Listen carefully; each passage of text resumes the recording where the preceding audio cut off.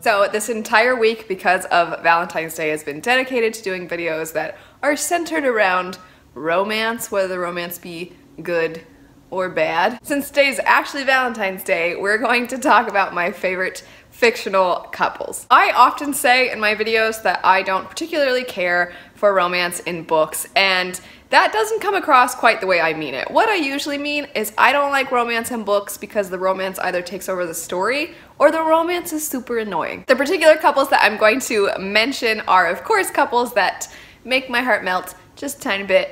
And because of the nature of the video and talking about couples, I know that it's going to be a bit spoilery. So what I'm going to do is in the description bar, I will list all the books whose characters I'm going to be talking about. I will also hold up the book initially so that if you don't want to be spoiled for that specific book, you can just skip on over to the next one. I do have a mix of couples from adult fantasy, young adult fantasy, manga, and video games, but I'm going to go ahead and start off with some couples from some manga, and it's going to be from the series, this is backwards, Fullmetal Alchemist. It is a bit ironic that I actually would consider this series to be a good one to pick up if you don't want romance in your stories, because the romance isn't really a thing at all. It's very much either implied or totally at the end of the story. I am holding up two of our main fellas from the couples that I love, and that would be Edward and Winry and Mustang and Hawkeye. Let's talk about Mustang and Hawkeye first, because I absolutely love their dynamic in general. The two of them are both such awesome characters by themselves, and then when you get them together, they are just such a force to be reckoned with, and they have these like little tiny moments here and there where it's clear that they very much have feelings for each other. And I love the way the story ended, where it didn't give you that moment where they're finally together. It just kind of showed you within their careers they have great positions, and you just kind of see the two of them doing good for themselves, and they're side by side, and it's a little bit up in the air whether or not they're actually together romantically or not, but I mean, they totally are. And then we have the couple that very clearly is together at the end of the series, and that would be Edward and Winry, and I just loved the ending for them. I'm a sucker for tragic endings, but I think this is one of my favorite happy endings to a story. Just that last little family photo where it's Edward and Winry and their children, I thought was so sweet. And I'm not even somebody who wants children, but it was just so nice because Edward for the longest time and Winry had such difficult childhoods, and they were always kind of there for each other through those childhoods. And then to see that, you know, Edward probably didn't even think he would have a normal life ever, and then he not only got his body back, but then to have such just a happy ending for him with his wife and his kids. I thought it was so sweet. Also, Edward proposing using the rule where it's I'll give you half of my life if you give me half of yours is one of my favorite. I mean, it's his version of a proposal, and also him kind of confessing his love, and he's so awkward and bad with his feelings, and it's adorable. The next book couple that I absolutely love comes from the book Blood Song by Anthony Ryan. I have not continued the series. I know that the series, the events are going to change, but within this first book, Valen and Sharon, I've never wanted a couple to get together more than those two. I mean, it's kind of, it's a little bit a hint of the forbidden love, tiny bit, because they're supposed to be celibate. They're a part of this group, and neither one of them is supposed to have a significant other. To have them have these encounters throughout their lives, and then when they finally get together, because the whole time I'm like, when are these two gonna get together? My goodness. And when they finally do, and Sharon, because they call each other brother and sister because of the particular group they're a part of, everybody calls each other that. But when she tells him, like, I'm not your sister, I was like, ah, okay. I just loved that line. I loved that line. It wasn't this sweet, beautiful kind of, it was like, Valen, I think you're a hunk, and I'm totally into you, and we should do stuff now. The next couple that I love this couple, would be from the Witcher series. The particular couple that I'm thinking of, you could probably tell by the books I pulled out, would be Geralt and Yennefer. And I know a lot of Witcher fans are like, Triss is better. No, she is not. She is not. If you read the books, using magic to force somebody to do stuff with you, not romantic, no, Triss is the worst. Geralt is awesome, but he's a flawed individual. And what I love so is Yennefer. That's what makes them both so great. I would never want to emulate their relationship, and their relationship is super frustrating at times because of both of them. They're both really frustrating, and they both have bad pasts, and they're used to not being loved, and they have sad backstories and all that stuff. It makes them very complex. It makes them feel so human, and so the two of them together,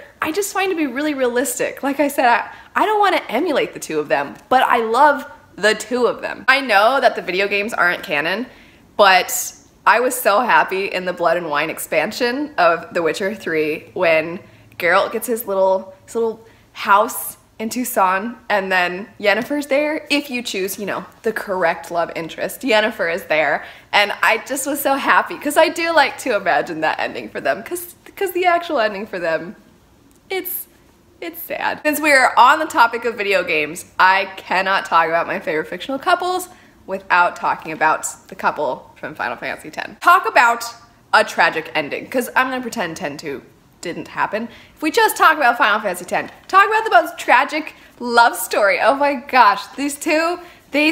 So they find each other in the most crazy circumstances, and Yuna is so, I'm talking about Yuna and Titus, in case it wasn't clear who I was gonna be talking about. Yuna is just, she's so sweet, and she just wants good for the world, and she's willing to sacrifice herself. She's sacrificing everything for the good of the world. And then Titus is this happy-go-lucky individual he's got some dad issues and whatnot, but for the most part he's had a pretty good life. He's a famous sports star, and when he meets her and he becomes one of her guardians, his entire life he just starts to see the good in her and all she's willing to sacrifice, and then what he knows is gonna happen if they really defeat sin. Oh my gosh, it's so sad. It always makes me so sad to think about. Titus is one of those characters that is, I mean, can you even argue about him being annoying? I feel like we all know Titus is a little annoying, but don't we all kind of love him a little anyway? And just seeing him make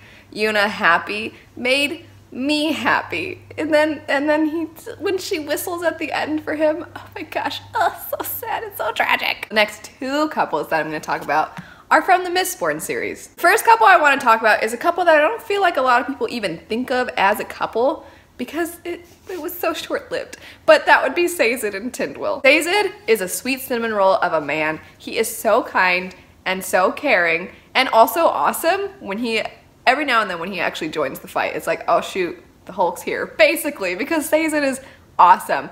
And Tindwyl is just so fiery and so intense and so in your face, and to see the two of them together and to find happiness together, because Sazed never thought he would have that in his own life given his situation.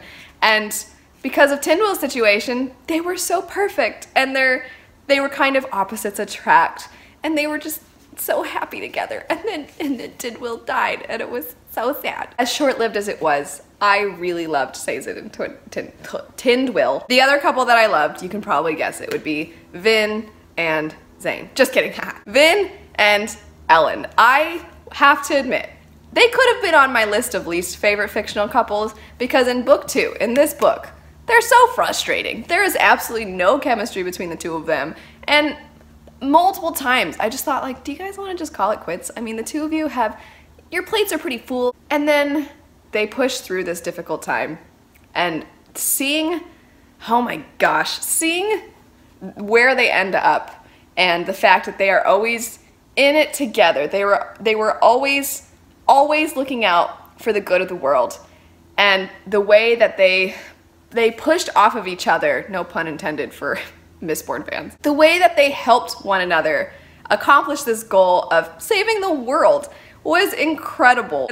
And poor Vin never had time to really enjoy being married and having a husband and having a peaceful life and a good life. She never had the time in her own world. She never even got to see the world in a good place. But having that little kind of nod at the end where Sazed tells everybody, I don't think they want to come back. I think that they're at peace. It just made me so happy for them that they never had their happy ending while they were alive, but they had their happy ending in death, and it was just, why do I always like the sad stuff? Next couple I want to talk about is from Warbreaker, also by Brandon Sanderson. Sanderson, I think a lot of people say, oh, he's just not the best at writing romances, and I think what it is that he's not really, he just doesn't put the romance at the front line. It's not like you're flipping the page wondering like, will they, won't they? But in Warbreaker, Ciri and Sisebron, they were just so precious. Weren't they precious? Sisebron is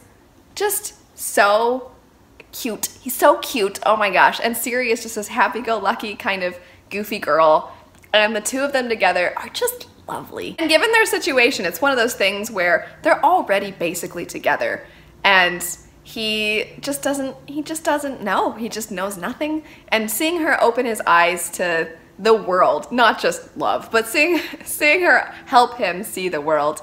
And on top of it, I mean, she gets herself this really awesome man out of, like, because he's kind of super powerful and also super beautiful. Not that looks and power are all that matter. I'm just saying, it's a nice bonus for our very sweet protagonist of Ciri. Let's talk about a couple that doesn't make me sound super shallow now, and I'm gonna talk about a couple from the Seven Realms series by Cindy Williams-Chima. The couple that I'm referring to would be Han Alistair and Reza Anna Mariana. The two of them, honestly, I wouldn't say that I absolutely adored them as a couple. They bickered a lot, and understandably so, but the thing that made them make this list was the scene where they profess their love to each other. And I am not a super mushy-gushy kind of gal, but that scene was really, really well done. I really liked it because the things that they were saying about each other, they genuinely loved each other, and they were professing their love to each other by pointing out all the little things that they just can't get enough of in the other person, that they really love the other person for who they were. And I loved that. It wasn't some superficial, now it sounds like I'm going against what I said when I was talking about the Warbreaker couple, but it wasn't just like, you're so pretty and you're so handsome. And it wasn't just, I just can't get enough of looking at you. It wasn't that. It was just, oh, your mannerisms and who you are and your beliefs and your drive and all the things that you should want to like about the person you're with. Those were the kinds of things that they were saying they loved about the other person. And I loved that. The last fictional couple I'm gonna talk about is one that I think is gonna be a tad surprising because it is a hint of insta-love, and that would be from Strange the Dreamer by Laini Taylor. Okay, I will actually defend Laszlo and Sarai by saying that yes, it happened very quickly. They definitely fell in love pretty much instantly.